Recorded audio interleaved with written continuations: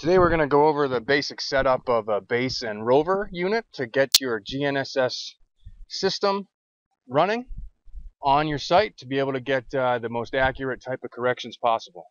First step is going to be to open SCS900, the software that controls what we call the rover, which is the GPS or GNSS unit up here, and then we've got a base station, which is the very same one over there.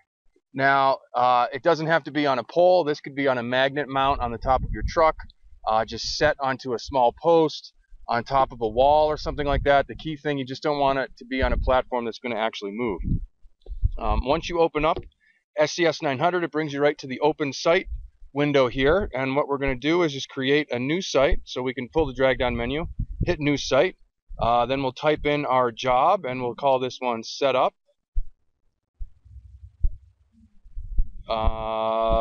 Base station. All the other units, things like that, those are going to be dependent upon your job. So we'll hit next there. Then it's going to ask us all these different kinds of options, and for most types of sites here, unless you're actually given a design by an engineer or have some other kind of information, you're just going to leave those blank.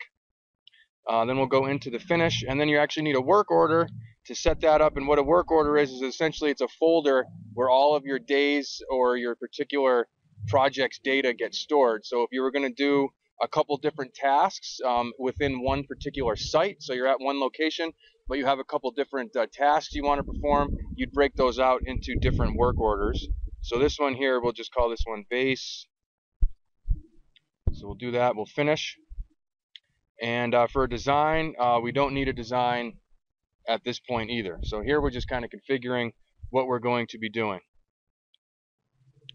And so now it's going to ask us what we want to do with our receivers. So in this instance, for the very first time that you arrive at any site, you're going to hit base.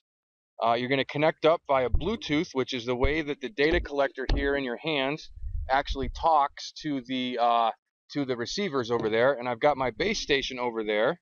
And what I'm going to do is I'm going to just hit scan for devices, and this will take a minute or so in order to look through the different Bluetooth devices and find and match up with this. It will list devices by their serial number, and if any name gets put in, so I know that that receiver over there that we're using as a base station is going to have the last two digits will be number 80. So hopefully that will show up in the list. And again, this does take a little bit. You just have to be patient, but as long as the progress bar is moving, that is a good thing. So we're going to look down. We've got an SPS585, which is the model number, and number 80. So we're going to connect right up to that one. Then it'll do a little bit more progress bar mapping as we connect up to that particular base station there. So here, we're going to use the Wi-Fi option.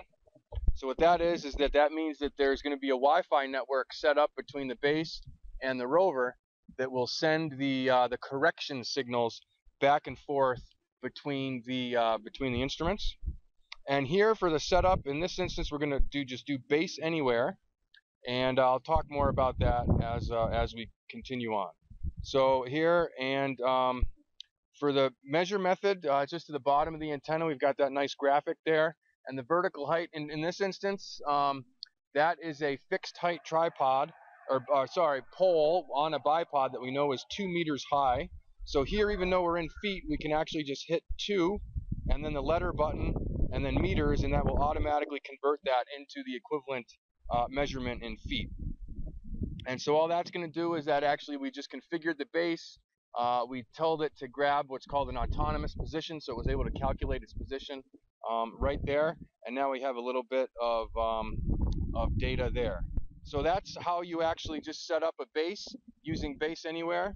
Fairly simple and straightforward. And then now that base, once it's been configured once in that BaseAnywhere setting, no matter what site you're on or any other additional time, you should only have to do that once. So now you can just roll up to any particular site, put that base station anywhere you like, top of a truck, on a pole like that, on a tripod, on the top of a wall, something like that, as long as it has a clear view of the sky and it's not going to move, and then you just have to turn it on, and that's all we have to do.